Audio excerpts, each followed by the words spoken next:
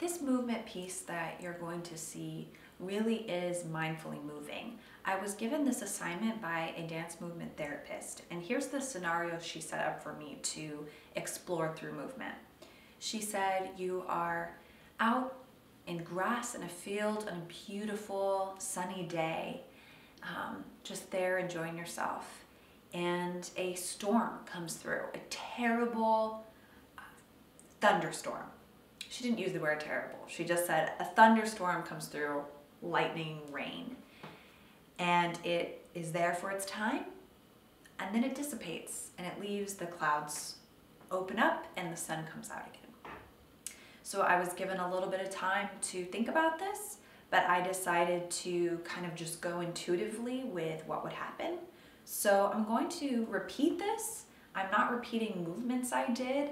I already did it, but I will probably repeat a bit of what happened because it was interesting to me to see how I responded to that prompt.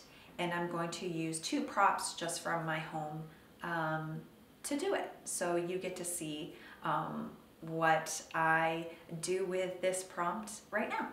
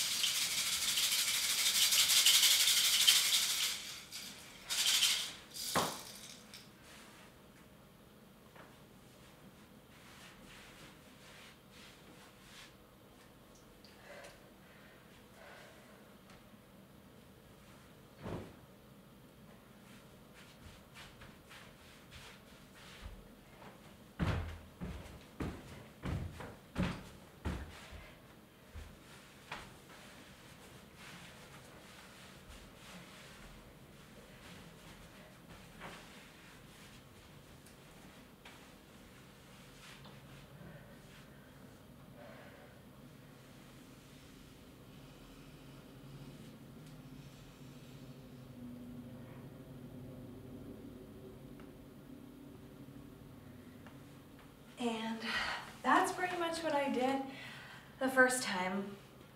And what really struck me was I just went with the emotions that I was feeling in that scenario. And at first I was taken aback by the storm that came.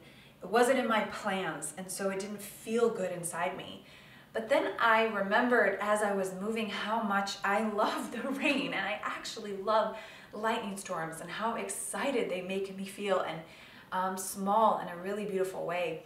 So I kind of received my vulnerability, and I started celebrating in the rain and jumping in the puddles and throwing off my protection to just be more at one with nature in my own fierceness and playfulness, and seeing the storm in a different way.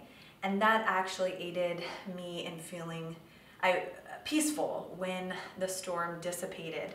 I wasn't angry about it. I just embraced the experience.